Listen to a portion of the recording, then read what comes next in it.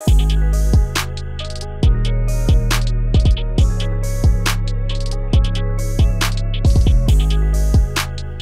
is Motorola's new budget 5G mid-ranger, the Moto G53. Besides 5G connectivity, what else does this phone have to offer? I'm Will for GSM Arena, and let's find out in our full review.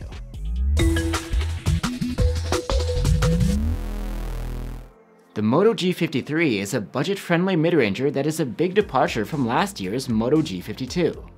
The major upgrades here include 5G connectivity and a faster refresh rate on the display. But unfortunately, to make those upgrades happen and keep the price down, there had to be some downgrades elsewhere. I'll get to those in a bit. The Moto G53 is made of plastic, and the design is overall pretty minimalistic. The flat back has a subdued, frosted finish. The frame is flat too, but has a chamfered edge. There is no official ingress protection here, but Motorola claims the design is water repellent. On the front is a 6.5-inch IPS LCD with a 720p resolution and a 120Hz refresh rate. The 120Hz is the upgrade here, up from 90Hz last year. It's smooth, and the display can dial down based on what's happening on screen to a minimum of 60Hz to save energy.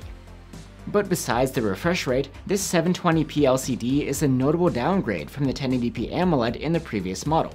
The picture isn't as sharp and not as contrasty either. At least colors can be decently accurate if you tweak them in settings. For brightness, we measured a maximum of 490 nits with a manual slider, and this boosts up to 600 nits in auto mode. It's alright, but nothing impressive. For audio, there is a standard headphone jack and stereo speakers with Dolby Atmos support. The speakers are pretty loud, and the sound quality is okay.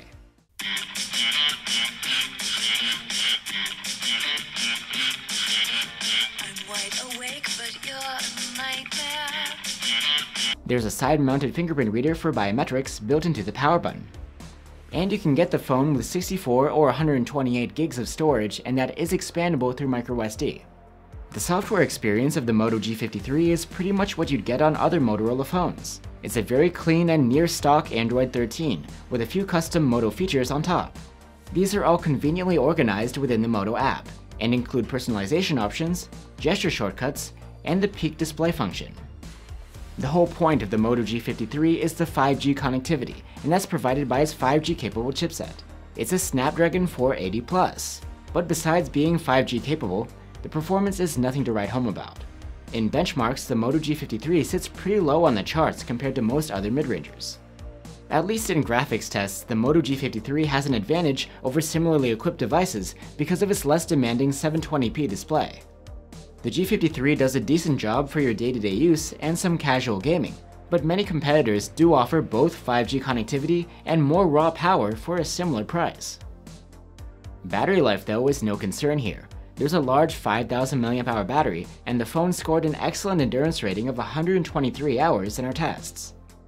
But for some reason, this year there's only support for basic 10-watt charging. That's compared to 30 watts in last year's model. With that 10-watt adapter, we were only able to charge the G53 from 0 to 22% in half an hour. A full charge takes over 2.5 hours. The camera setup is yet another area in which we see a downgrade compared to the Moto G52. There's no ultra-wide cam this time around. The G53 has just a 50-megapixel main cam and a 2-megapixel macro camera. The main cam captures 12.5-megapixel photos by default due to pixel binning. They have plenty of detail, good contrast and dynamic range, and true-to-life colors. Look closer though, and you do see some softness and graininess. The main camera can also capture decent portraits, with pretty good edge detection. The macro camera's 2-megapixel close-ups are okay, with a decent level of detail considering the resolution and nice colors. In low light conditions, the Moto G53 struggles a bit. The main cam's photos have some detail, and light sources are handled decently well, but overall the shots are soft and grainy and also quite dark. The Moto G53 has an automatic night mode which can kick in, or you can toggle a manual night mode. It removes noise, but also smooths out the details. The 8-megapixel selfie camera does a decent job for the price. There's enough detail, and colors look nice. Video capture on the G53 is limited to 1080p at 30 FPS. The main cam captures a decent amount of detail for this resolution, and the colors are well saturated. The contrast is way too high though, and the dynamic range is limited. There is electronic stabilization, and it works pretty well to smooth out bumps and shakes, but introduces some focus hunting. So that's the Moto G53. We do like the great battery life, the stereo speakers, the 120Hz refresh rate, and the clean software experience. However, compared to the previous model, there are plenty of downgrades, and it seems like Motorola sacrificed a bit too much in order to include 5G connectivity in the budget. Right now, there are plenty of other phones on the market that can offer a lot more bang for your buck than the Moto G53.